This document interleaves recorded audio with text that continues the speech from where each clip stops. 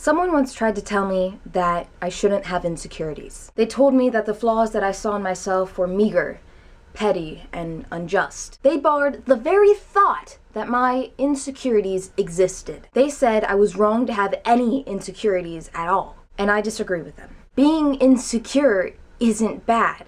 Recognizing a flaw isn't bad. I'm allowed to think that my toes are obnoxiously long, my tummy is too pudgy, my hands are too wrinkly. I'm allowed to think that the hair above my lip is a bother and my boobs are too big. I'm allowed to dislike how my thighs touch, and I'm allowed to not like my voluminous wavy hair. I am allowed to recognize my own personal insecurities. The only thing detrimental about having an insecurity is allowing that view, your perception of that flaw, dominate everything else about you. I don't allow my insecurities to ruin the rest of my life. They are what they are, and they happen to be me. We all have insecurities, but as long as we love ourselves, what does it matter? Every human being is beautiful.